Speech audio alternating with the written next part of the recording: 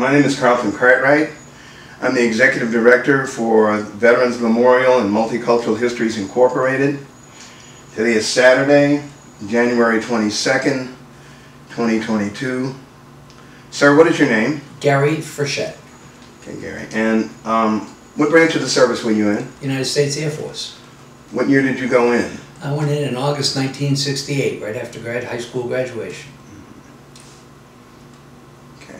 What city do you live in? I lived in, at the time, Newton, Massachusetts. Presently, I live in Palm Beach Gardens, Florida. Okay. And you said, I think you said you went in 1968? 1968. Where were you at the time? In Newton, Massachusetts, where my family grew up, my hometown. Graduated from high school in June, and in August I was at basic training. What school was that? Newton South High School. Got it. Why did you choose the branch of the Air Force that you were in? I mean, the branch of service, sorry. Well, it's funny story. My father, I came home with my high school diploma, and I said I graduated from high school. He said, congratulations, you got 30 days and you're out of the house. I said, 30 days? He goes, yeah, figure it out. I can't send you to college, you know, I'm a policeman, I don't make money. So you have to figure it out, son. So I went up the street, my best buddy walked out of his house, and I said, what's the matter? He said, my dad gave me 30 days. I said, we need to think of, we got draft numbers, but let's go talk to a recruiter. And the first office we went to was the Air Force. Okay. Walked in, and the recruiter said, okay, great, we'll take you. You guys look great, high school diplomas, no problem. Well, when can you go? I said, I gotta go by July the 6th. I got 30 days. He goes, I can't take you in 30 days. I can do August, but I can't do 30. I said, would you call my dad and see if he'll let me stay another 30? And he laughed, and he did. And it was quite a memory we had about that. Right. So where was basic training? Lackland Air Force Base in San Antonio, Texas. Okay. And what was that like? What were your instructors like? Our instructors were tough. One was a Native American Indian, and the other was a gentleman from Alabama who both had served 2 tours in Vietnam. And then when they came back, they became drill instructors. Okay. So, where'd you go for tech school? I was what they call on-the-job training. I left Lackland and I went to Hamilton Air Force Base in California. My MOS was security police officer, and so I started learning on the job there. Wow. How long was that training? It took me about maybe 3 months, and then they let me on my own. I was on my own. 12 weeks? What do you mean on your own? Well, I didn't have to be with anybody. I could ride in a patrol car by myself, work the main gate, and then on the security side, walk the flight line, stuff like that. Nice. And, okay, so that was in your security training? That was in my security training, and then they were looking for volunteers to go to be a canine handler. Oh. So they sent me back to Lackland, where I went to canine school, and then I was now a security police canine handler. Got my dog. Okay, so where was your first duty base? Well, it still was Hamilton Air Force Base in San Francisco. I went back with my dog, and I would say it must have been about 4 months later and got orders to go to Southeast Asia, Thailand. And what year was that again? That would have been right after the Tet Offensive, so it was just 1970. How long were you there in Thailand? I did 12 months. Okay. What was your job there? Job was a security police dog handler. Our primary function was our patrol dogs were not vicious dogs, they were only on command. And our job was to patrol the fence line around the Air Force bases and outside the fence line. And at times they would put us on helicopters and maybe take us to areas where a plane had crashed and they wanted extra security until they could get stuff off that plane. Right. Speaking of casualties, through basic training, through your security training, through the training with your canine, were there any casualties up to that point? No casualties up to that point until I got to Thailand. And then it started. What started? Well, we had, in all of the countries over there, some parts of the population believed in communism and believed in a different form of government. So we had what we call Thai communists. They were like guerrilla warfare insurgents that would attack the base, maybe throw grenades. No outright strong attacks, but enough to just keep us on our toes. Anybody get hurt? Yeah, we had a couple of canine handlers that got hurt. Nobody died, but their injuries were enough that they were sent back to the States. How did they get injured? A grenade, shrapnel. That's what they kind of walked into. Our dogs were tattooed in the right ear. Mm-hmm. All military dogs have a tattoo. And the communists, even in Vietnam, even more so, if anybody brought them a tattooed ear from a canine, it was like a bounty. You could make some money. Just how many types and kinds, or how often did you have any engagements like that? Oh, maybe once, twice a month. Most of the time it was a hit and run. They would hit and then run. I mean, it wasn't like they wanted to stay and fight. We would outnumber them. We also had the Thai military with us on the base. So they would respond first, because off the base we weren't allowed to carry weapons in Thailand. And speaking of which, when you would go, I guess, you know, on weekend pass or whatever, and interact with the civilians, what did that entail? What was that like? For me, it was pretty good. When I first got to my first base in Thailand called Tak Lee, we were allowed to go downtown. We would ride a bus, what they call a bot bus. Bot was their currency. Small little bus, pick you outside the gate, and you'd go downtown. And you could stay overnight, as long as you weren't reporting for duty. And it was interesting for me, because after about, I think, 3 weeks, I started teaching at a school where they had orphans. Most of the children were what we call Ameri-Asian, and they're not wanted by their families. If a girl was pregnant by American GI, that child usually was not allowed to be brought up in the village or the areas, and they were sent to an orphanage that was run by the Archdiocese. It was a Catholic. And I went there to teach the kids English, and they taught me more Thai. So it was kind of fun. How was the food? Food was spicy. If you like spicy and hot food, the Thais know how to do that. They had a Thai chili that I couldn't take. I was never a spicy kind of guy. Okay. And so, during that tour, that was, I think you said, how long was that tour in Thailand? 1 year, so 12 months.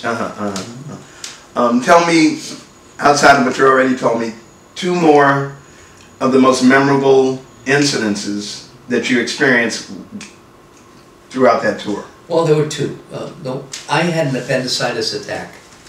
My appendix ruptured at night with my dog. And I passed out. I guess, as all animals do, they sensed something was wrong, and he started barking and barking and barking, which brought other handlers over to me, and I was passed out. They diagnosed me with a appendicitis that had ruptured. They flew me to a hospital where they got it, cleaned it out.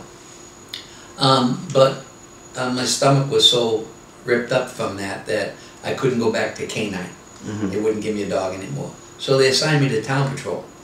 And town patrol was I would ride with a Thai police officer, not armed. He was, and that's kind of what would happen. Before that, I got stuck in a tunnel with my dog, which wasn't really kind of a pleasure. At the time, you're young, you don't realize it, but then you realize how it affects you later in life. My dog was going in to check these tunnels. They would sometimes try and dig tunnels. And we would send the dog in, and my dog was one of the smallest ones that we had. Mm-hmm. She was skinny, so she would go, and all of a sudden I heard a yelp and she got caught. I couldn't pull her out the leash, so I went in to go see if I could get her out. Well, then I got stuck.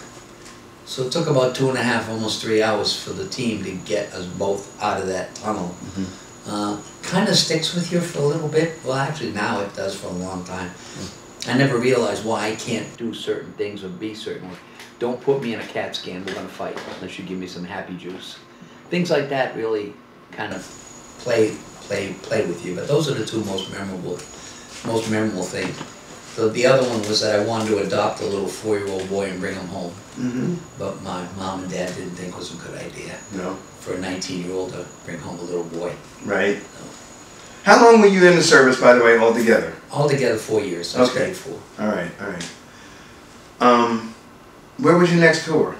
After, well, Talkily, they turned that base over to the Royal Thai Air Force. So all Americans had to leave. So they sent us up to a place called NKP, Nakhon Phanom, which was in the Chiang Mai area of Thailand on the either northeast coast. Beautiful, beautiful area, but highly volatile, and that's why we went there. After I left there, they sent me home to Westover Air Force Base in Massachusetts. Okay. So, how long were you at this next, the one after Thailand? Well, the funny, I mean, in Westover, what I was back being a dog handler again. This time my dog was a marijuana detection dog, too. Well, now you're talking about Massachusetts. Massachusetts, okay. So my dog could smell marijuana, and he was doing a good job of it. So good that guys took it out on me and keyed up my car, you know, saying stuff like that. So the base commander said, we're going to ship you out of here. It's not good for you. Your dog's doing great, you're doing great. But we're going to send you to Otis Air Force Base on Cape Cod. I said, wow, Cape Cod, I'll take it. What am I going to do there? And they said, you're just going to work at a alert facility where we have 4 KC-135 refuelers. That's the plane that refuels everything in midair. Right. And they're on alert. So you're just going to hang with the lieutenant colonel there and be his little do boy or whatever he needs. I said, okay. And that's where I finished out my career there. Before you left Asia, were there any other incidences? Well, one that kind of shocked me, I was with my sergeant, his name was Sergeant Tanam, I still remember his name. Right. We were driving I was driving an American Jeep, he was beside me. A little lady ahead of us in the town near the market came out screaming, Menda, Menda, which is a thief, thief, thief. And the guy was running with some stuff that he had in his hand. And Tanam said, stop the Jeep. I said, okay. I stopped. He got out, took his revolver and shot the guy right in the street. He put his revolver away, got back in the Jeep and said, let's go. I said, Tanam, what about report, ambulance? And he goes, no, he's a thief. And the lady went over and took her stuff, and the beggars will just strip him and throw his body in the river. I said, I'm kind of not used to that. You know, that's not how we do it in America. He goes, well, that's the way we do it in Thailand. So, I'm looking at at your jacket. Yeah. And I see you were a prisoner of war? No, that's an honorable prisoner of war. That is one we wear in honor of all prisoner of wars. Okay. What else do you have? I see you have your patrol dog. I have my patrol dog one. I have my, when I was at NKP and up in Thailand. And then we wear these vests. This is a VFW. I'm in part of the VFW post in Lake Park, Florida. Oh, okay. We have a motorcycle group.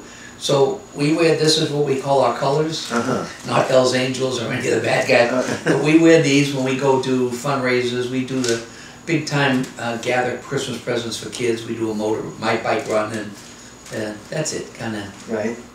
We do that. Nice, very nice. Yeah. Let's see. How was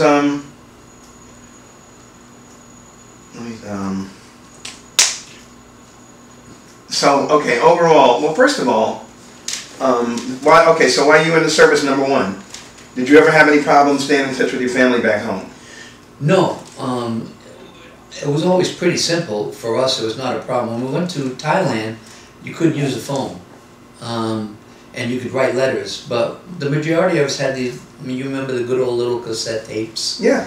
And that's what we would use. I'd record something on the tape, send it home. They would all sit down and listen to it. Right. And then they would all say some stuff, let me know what's up, and send it back. So it's kind of you think of the technology today, right, with Zoom and chat and all that stuff. And we kind of had to wait a few weeks before we could hear one another. Right. It was on the tape. Right. Yeah. Did you, by the way, Did you ever did you go to school while you were in, when did you get your degree? Oh, I got my degree when I came home.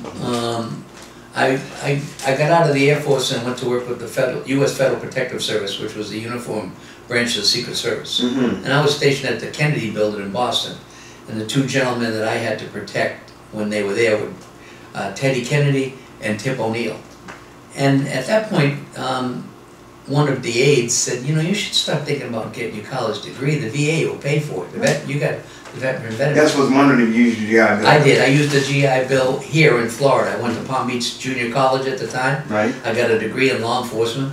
And the VA said, well, you can change your degree if you want and get more money. I said, okay. So I got a degree in public relations. And then I went to Fort Lauderdale Business College, which was right here in downtown West Palm. And I got a degree in business administration. Okay. All paid for by the veterans. So was that your bachelor's degree or your master's? That was my bachelor. Okay. I never went for the master. Okay. So do you feel like while you were in the military that the Air Force supplied you with everything you needed, supplies? For me, they gave me everything. Mm-hmm. I mean, I don't know if it was the Air Force or just because it was that branch, but I always felt accepted. I always felt rewarded. I never had any problems. I think my biggest mistake in the Air Force was getting out, to be honest with you. I think that's something that a lot of veterans think about. God, I should have stayed in, you know. But we're young, you don't think about it. My mom and dad were both police officers, so I said, nah, I'm going to get out of the Air Force and be a cop. Right. Which I did. That was the majority of my career. Right, okay, so what year did you come out of the service? 1972. Did you do your reserve? I did 2 years of reserve. Where? Hanscom Field in Massachusetts. Okay, all right. Okay, so you're out of the service now, and what was the first job that you had? The United States Federal Protective Service, uniform branch of the Secret Service. How long were you with them? Actually, I was with them 2 years. The second year, I was never a snow baby. I didn't like the cold, and there was an advertisement that said there's 2 job openings, one in Miami and one in West Palm Beach. And I said, I'll take the one for West Palm Beach. So I moved me and my wife and the baby at the time here to West Palm Beach. And I was working at the Rogers Federal Building, right down here, not too far away. And then a gentleman came over from the West Palm Beach Police Department, a lieutenant post, and said, hey, would you like to join us? And I went, heck yeah. From West Palm? Yeah. Okay. So I went on the West Palm Beach Police Department where I stayed 5 years. Okay, all right. And then went to work at the school board. And the school board at that point hired certified officers, but it was a new program, a federal grant. What year was that? It had to be 1978. 1978. Okay, all right. And how long were you with the West Palm Police Department? 5 years. Okay. So, okay, now you've been in, after the Air Force, you became a federal officer. And then after that, you... Became municipal officer. Here in West Palm? In West Palm. Okay, so as far as engaging the community, crime, incidents of violence, any interaction, what was your overall experience up to this point, you know, regarding dealing with the community? Well, my best experience, Chief Billy Barnes was the chief of police. He didn't like Yankees, and he hired a friend of mine. We were both, one from Pennsylvania, me from Massachusetts, so he hired us. He goes, I don't like Yankees, we'll see how you do. Went to the academy, and my first job was right here on Rosemary Avenue. Okay. Back then, from 1st Street to 10th Street, Rosemary Avenue was a tough area. And you worked it from 7 at night to 3 in the morning, and you walked. Oh, really? And so that made me feel like, wow, this is so cool. This is nice. I mean, they didn't hate us. They weren't disrespectful. They appreciated what we were trying to do. My first interaction was there's a liquor store near the railroad tracks, and the gentleman would come out, get out of work on Friday and throw the bones. They started playing dice. And so I walked around the corner one night and I went, boo! And they went, oh man, officer, we're sorry. I said, well, whose money's that? I don't know. Whose dice is that? I don't know. So I took the dice and I took the money, and there were 6 little kids, maybe 8, 9, 10 years old, and I called them over and I gave them all the money. And I don't know how much it was, but I gave it to them. Right. I kept the dice. And everybody looked at that like, what is this guy trying to do? Well, they went and had fun, whatever they did. And after that, every night I'd go down on Friday night, the little kids would come up to me and say, hey, you want to know where they're throwing the bones? And you know, that's when I realized what community policing was all about. My dad always told me, if you're going to go into law enforcement, treat people the way you want to be treated. Always remember that, son. That stuck in my head. And I carried that through my whole law enforcement career. Okay. Okay, so so 5 years, West Palm. Where'd you go after that? I went to the school board. The school board was hiring guys to, you know, interact with the kids. We weren't armed, but we were special deputies. Okay. My first assignment was Jupiter High School, and I walked in there, and I'm kind of like, what do I do here? I went into the gym, and the kids were doing square dancing. And they weren't dancing. They just sat down. They weren't going to square dance. Oh. Well, I had a part-time job at a place called the Boardwalk, Palm Beach Lakes and Congress, which was a little discotheque. Okay. And I was a bouncer. So I decided to take up disco dancing, which I did. And so I went to the PE teacher. I said, hey, do you mind if I teach the kids disco instead of square dancing? He said, anything to get them active. So we did. I started teaching disco dancing to the kids. From that, they would talk to you. They'd open up. And that's what the purpose of the, quote, school resource officer was all about. Right. Yeah. How long were you with the school district? Let's see, I think I was with them maybe 4 years, 5 years. And then I went to the Drug Abuse Treatment Association, DATA, where I became the executive director. At the school board, I was the drug education, quote, expert. So, which meant that I would go to kindergarten, all the way kindergarten to 12th grade. I remember Superintendent Tom Mills said to me, Gary, why are you going to kindergarten? I said, there's a good program by the federal government called Only Sick People Need Drugs. I said, Mr. Superintendent, these kids in kindergarten know the slang, they know the terminology. He goes, how do you know? I said, well, just come and watch. So I would go into the kindergarten classroom, and they thought I was G.I. Joe. I had a little beard. I looked like that G.I. Joe action figure. Okay. Because they couldn't say Frechette real good. Because every time they said the word Frechette, they put a dirty word on the end of my name. So it's free shit. So I said, I can't do that. So G.I. Joe. And then I said, hey kids, would you raise your hand and tell me a good drug? And they'd raise their hand and go, vitamins, aspirin. Oh, only if your mom and dad give to you, very good. Okay kids, what about, are there any bad drugs? And these little kids raised, reefer. My mom's got some reefer at home. You know, hey, cocaine, I know what cocaine is. And he's a 5-year-old, little baby. So that's when the superintendent said, oh my God, you're doing the right thing, keep it up. So, did that, and so my career was great. I was busting people for drugs, and then I went into teaching kids about drugs. Now I had the opportunity to treat kids that had a drug problem. And that's when I became the executive director of DATA. Okay. How long were you with them? Almost 7 years. I stayed involved in law enforcement. I was a part-time lieutenant here with the West Palm Beach Police Department. Okay. The chief would allow me to keep my certification and keep working so I didn't lose it. Wow. Okay. Very lucky. All right. Before we go any further, why it's just, well, we need to get to the end so I can answer your question almost. So you were dated now, and you said for 5 years? 5 years. Another 5 years. And just tell me one more memorable, or even 2 more memorable experiences while you were the executive director for a Drug Abuse Treatment Association. I think all about the Drug Abuse Treatment Association, the success was seeing how dedicated the staff was, trying to work with these kids. Because it was easy to fix the kids to stop them from doing drugs. The one thing we couldn't affect was the environment they were coming from. Right.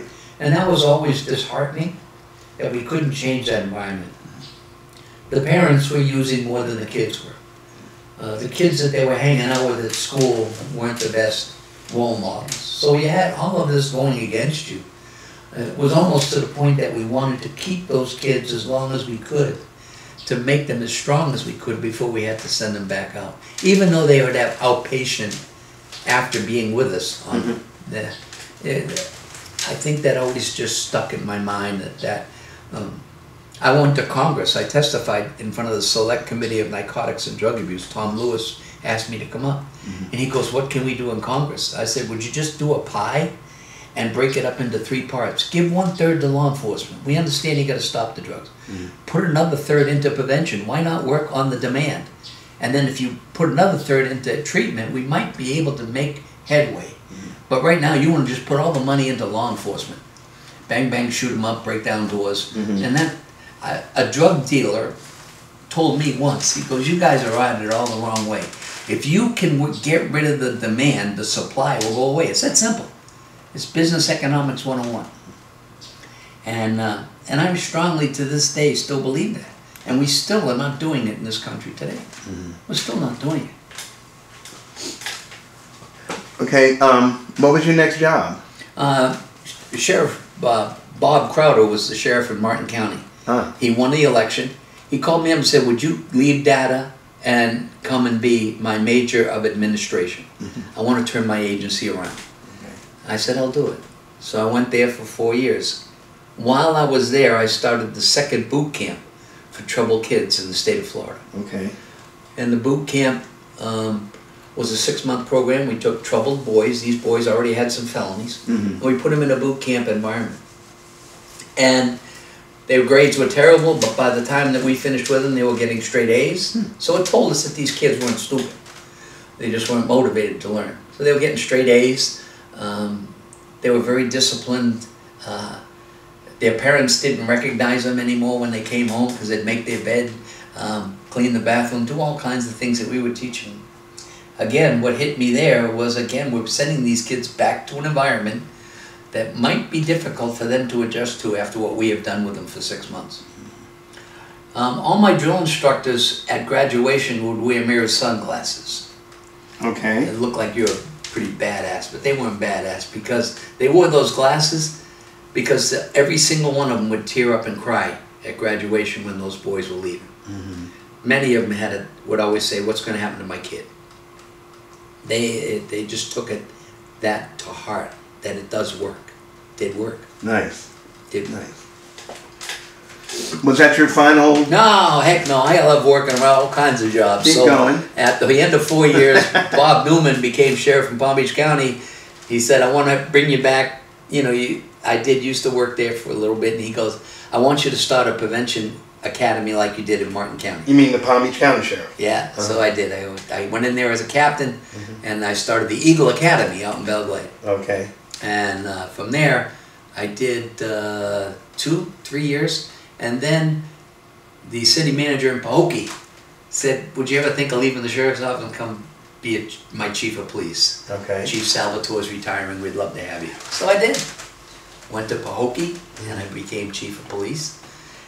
And then the sheriff's office made a bid to take it over, and I really didn't want to go back there. So came home to Palm Beach Gardens and went to work at the Gardens Mall for 11 years. Really? Yeah, I was head of safety and security at the mall. Nice. And then I said to my wife, I love you, but I'm not working anymore. I'm just going to do Kiwanis and volunteer. And she agreed. Okay. Your overall experience, well, first of all, even on vacation, while you were from the military to like right up to the minute, we know you were in Massachusetts, I know you've been to Texas, you've been to Lackland, I know you've been to Asia. What other places have you traveled or visited over the entire course since you entered into the service?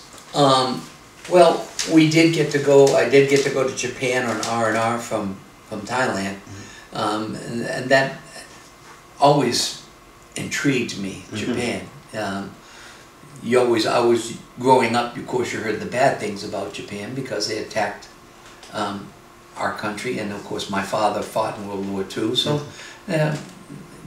it wasn't a positive learning experience about Japan. So I loved doing that. So I went to Japan. Where? Tokyo. Went to strictly Tokyo. Been to Paris, France for a while, just you know, for vacation. I like to immerse myself in the culture. I like to learn the food. I like to learn the language. I like to learn their history. I just don't want to be a sightseer and take pictures, you know. Right. I want to be more, have a little bit more of that.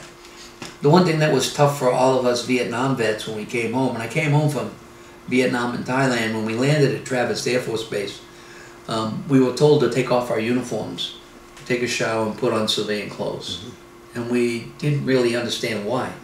And they said because if you wear your uniform traveling in the United States today, you're going to be called baby killers. You may be spit on. And we were kind of like isolated from that overseas. You know, we didn't get to watch news clips and, right. and all that stuff. So that was something that... What year was that? That was 1970 when I came home.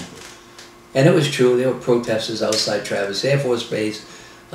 But we kind of had short hair. You kind of still stuck out like a sore thumb. People would walk up to you and go, "Hey, did you go to Vietnam?" And most of the time we lied. Not that we weren't proud of serving our country. Right. We just didn't want any hassles. Yes, exactly. Like you know, kind of affection for a while. So France and where? France. I've been to France, Belgium, Italy. Mm-hmm. The wife and I have always felt that traveling outside the Americas has always been great. And we've enjoyed that. Right.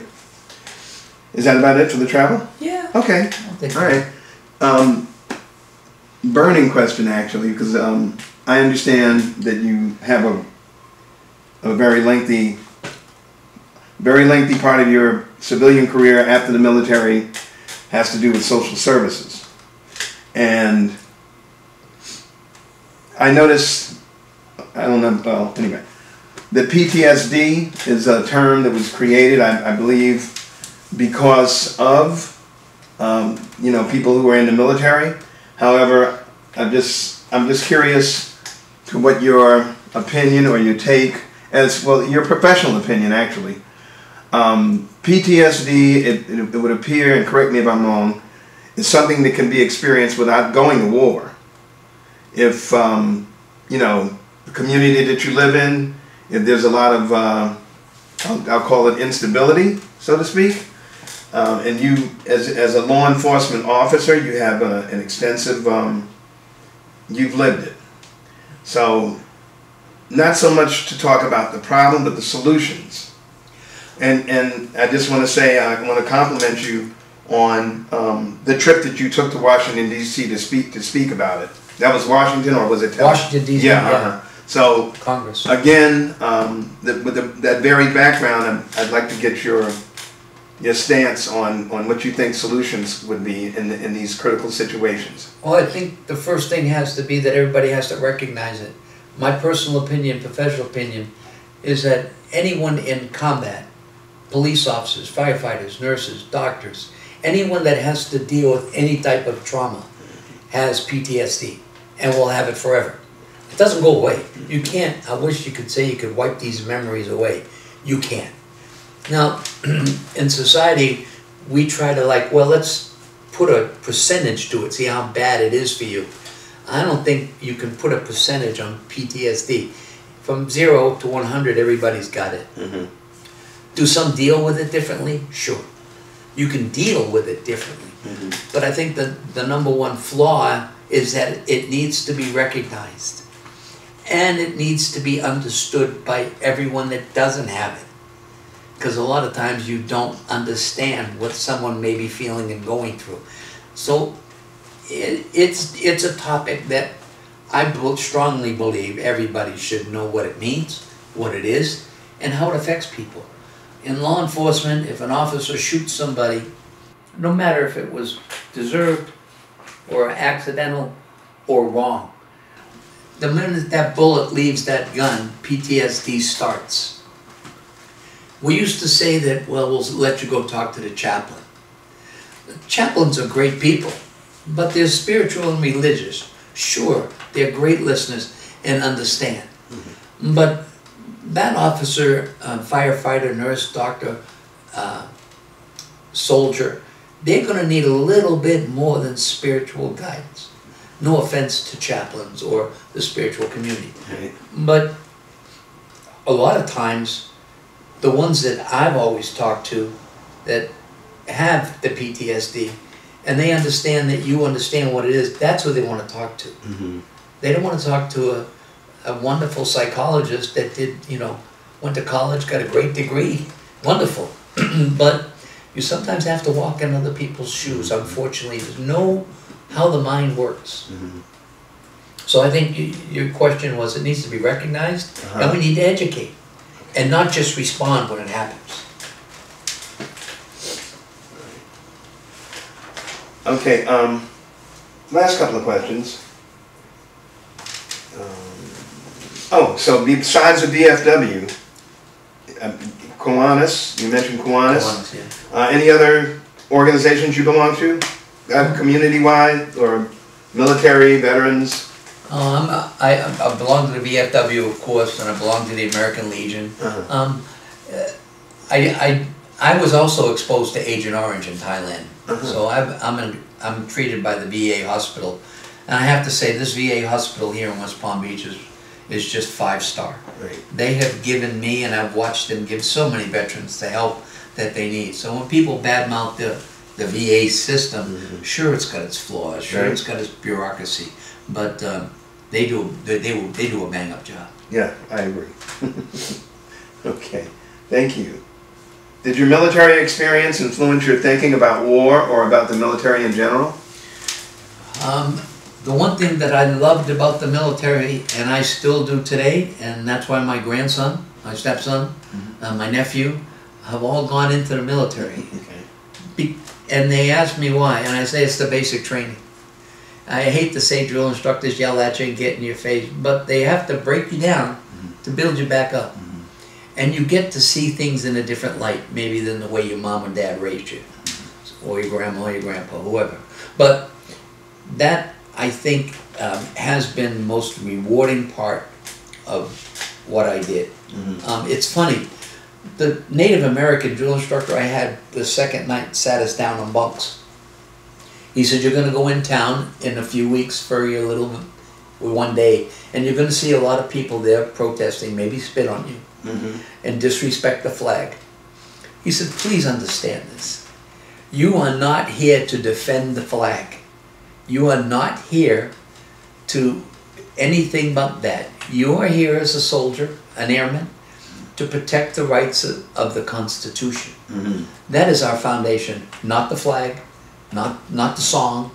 None of that means nothing. It's a piece of cloth, and then it's some words with music.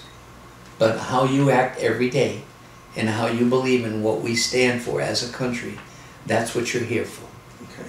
And that has stuck in my head and not gone anywhere. Last question.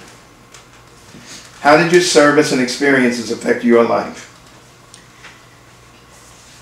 Well, the one thing that it taught me was diversity. I grew up in Newton, Massachusetts, and I just learned, I don't know why, but the military taught me diversity. They were all the same. That was one thing good about basic training. Nobody was different. You all get treated the same. You're all going to be treated the same. At that moment, as an 18-year-old, I realized that there were other people, different cultures, different ways they were brought up, different parts of the country. But today, in this barracks, we're all one. And why not have that the rest of your life? Why not experience oneness with everybody? And that, again, carried me through law enforcement. I thought gave me a different sense of being a law enforcement officer and what that meant in the community. I sometimes, shall we say, I was at odds with a lot of my fellow workers in law enforcement. I wasn't of that mentality. But again, the military taught me that diversity, and we're all one and the same. The blood's red, everything's the same. We feel the same, we hurt the same, we cry the same, we love the same. So I'm sorry. I always felt at that time everybody should go in the military, boys and girls. Right. Go through basic training, go spend, if you don't want to carry a gun, you could work at the VA hospital cleaning bedpans. But I think at some point we have to learn to serve why we have what we have today. Okay. Well, that was a great interview. Is there anything else that you'd like to share with us? No, I just, I guess I'm pretty happy and pretty proud of what I was able to accomplish and do. You know, from my dad telling me he got 30 days to get out of the house was probably the best thing he ever did to me. Okay. Okay, well, I also want to thank you for your service. Thank you. Yes, sir.